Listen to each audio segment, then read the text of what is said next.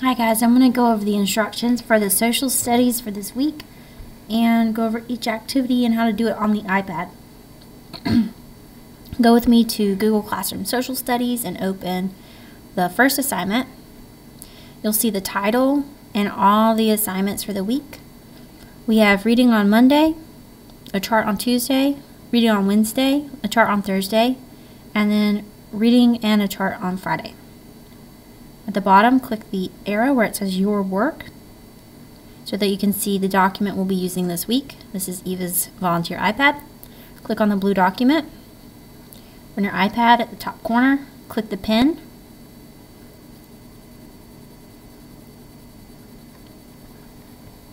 As we read through, we can highlight or underline as we need to. For Monday, we're just supposed to read the economy section here. So we're going to read that, and then you can pause the video and continue for the chart on Tuesday. Economy. The economic effects of the Civil War could be seen through the destruction of the physical environment of the South. Much of the South was completely devastated by battle, bombardment, military foraging, or the practice of total war, like Sherman's March to the Sea. After slaves were freed, planters lost a large portion of their wealth, as well as their labor force. Fields were left unplanted and useless in the absence of slave labor, and much of the male population was no longer available or able to plant and harvest cash or even subsistence crops. In a predominantly, mostly, agricultural economy, the effect was devastating.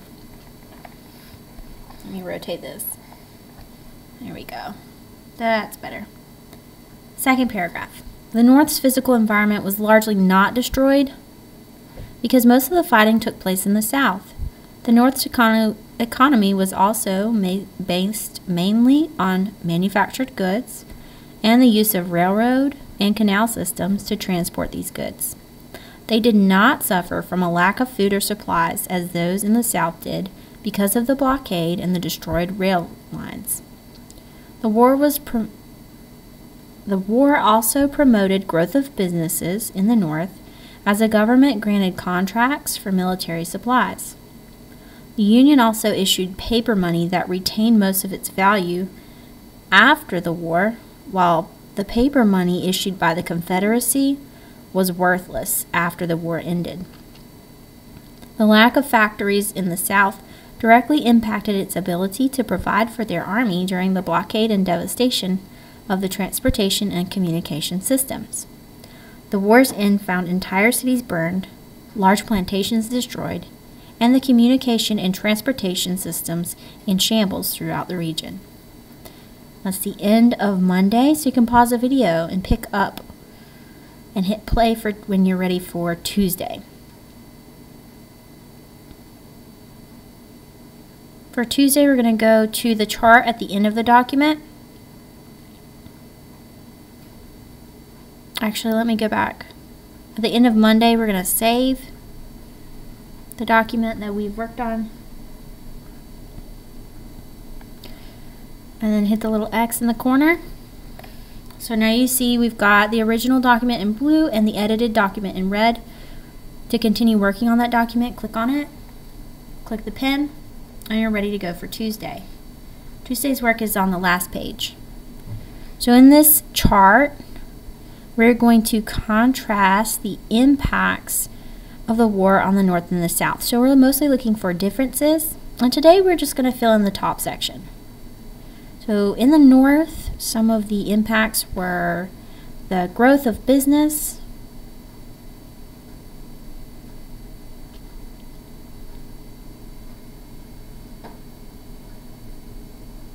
and then go back into those paragraphs and look at what you highlighted to see what else you can find. Find as many as you can. In the South, there was physical destruction.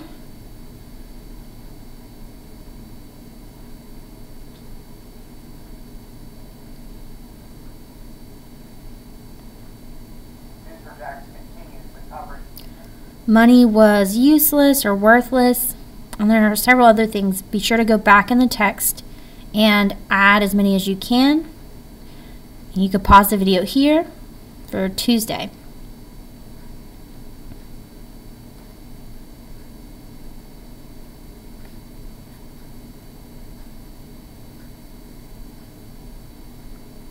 For Wednesday, we're going to go back into the document, and today for Wednesday we have to read the social section. So that's 3 paragraphs here. Click the pen, and we can underline as we read for any differences in the North and South.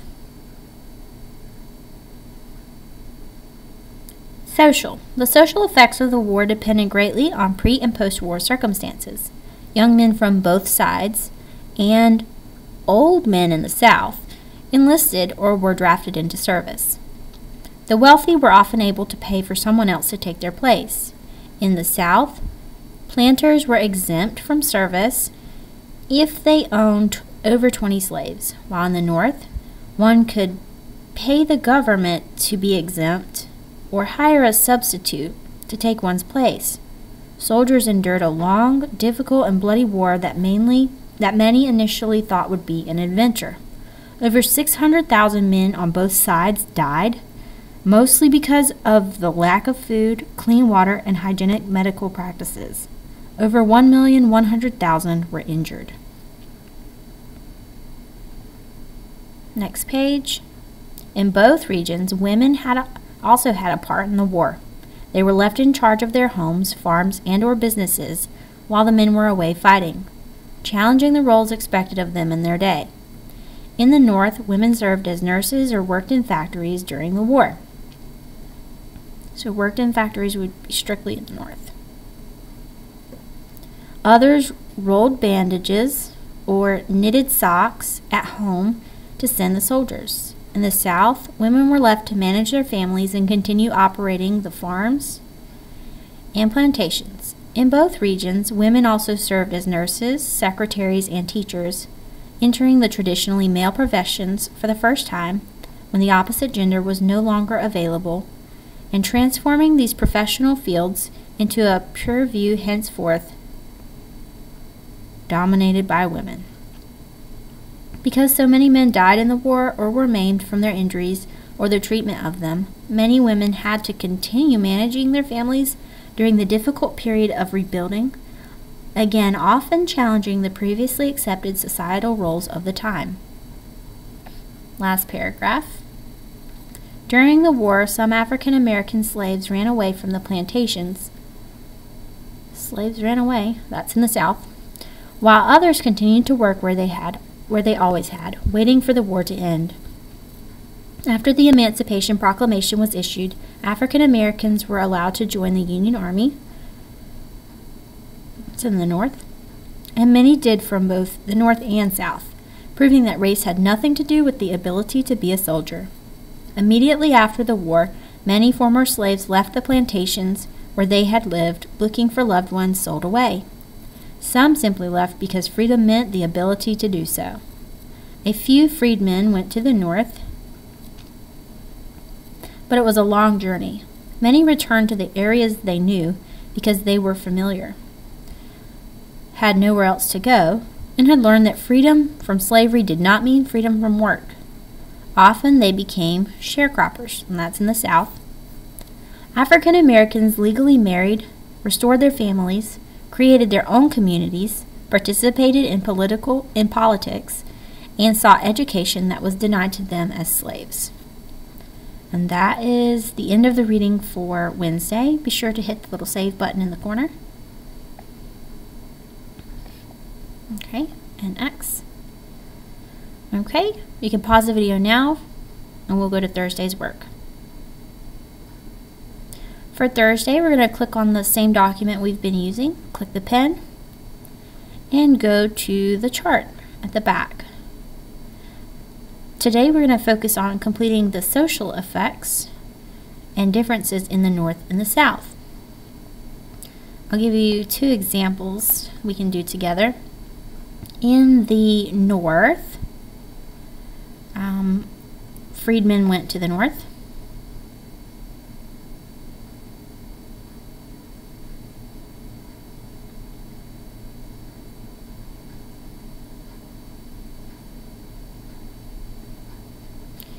And in the South, we can say that some were sharecroppers. And they kind of stayed there because they were familiar with that area. And there are others. Be sure to look back in the text about the soldiers and the women. And that ends it for today. Be sure to hit save and pause the video.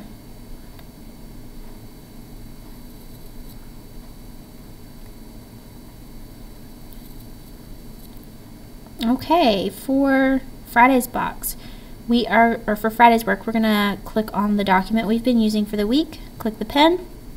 Today we need to read and complete the chart for political on this one. So we just have one paragraph to read.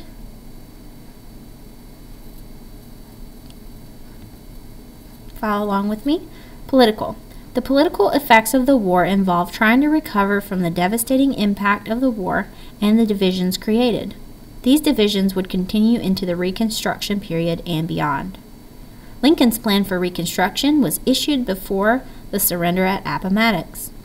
It was a lenient plan because he wanted the country to be reunited as quickly and painlessly as possible. Lincoln's assassination after the surrender caused a disruption in the rebuilding of the nation. In this paragraph, we don't see a lot of differences in the North and South.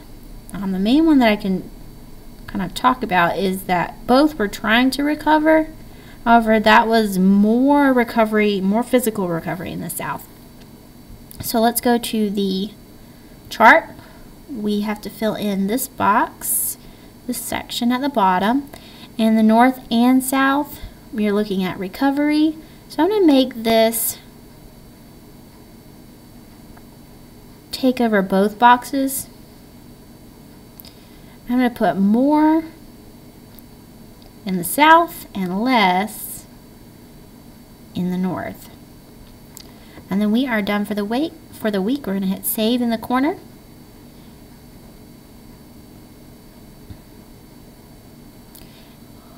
And we are going to click the turn in button at the bottom. And then we'll be all set. Turn in. If you've accidentally turned it in, you can always hit unsubmit if you need to upload anything. So if you did your work on paper, click add attachment, use camera and take a picture of your work. Alright, that's it for this video. If you guys have any questions, let me know. See you later.